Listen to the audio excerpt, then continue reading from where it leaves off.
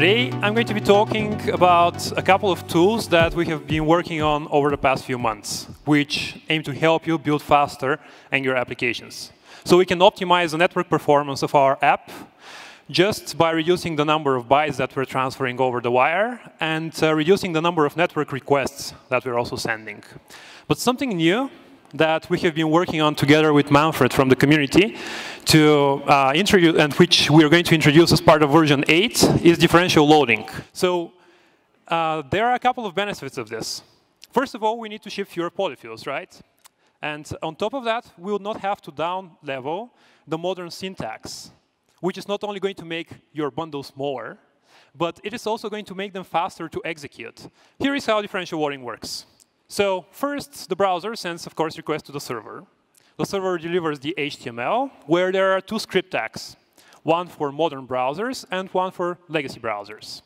From there, the browser, depending on its supported capabilities, it chooses one of these script tags, it downloads the associated JavaScript, and right after that executes it. And we have a script tag with attribute no module. This is just a hint for newer browsers to not download this bundle if they already have ESM ECMAScript 2015 module support.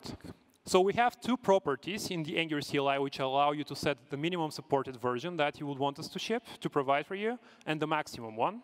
All right, so now let us go to even more exciting part, which is code splitting. Code splitting is, in general, one technique which is a subset of larger set of practices called lazy loading. So the two specific practices for lazy loading JavaScript are component level and route level code splitting. For example, we have ngx loadable, which on about 2.2 kilobytes of JavaScript will allow you to do that. We also have lazy AF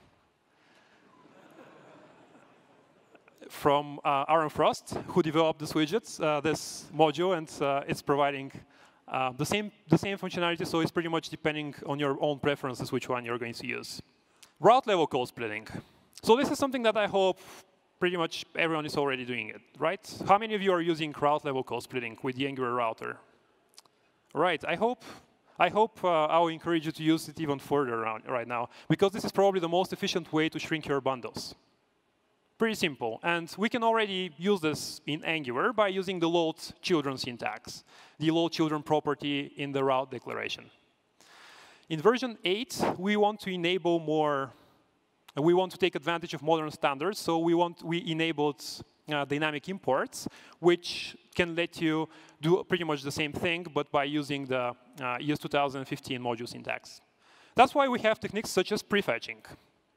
With prefetching, in the background, we can download the JavaScript associated with pages that we suppose that the user may need next, and just after that, provide them from the browser's cache once the user actually uses them, once they navigate to these pages.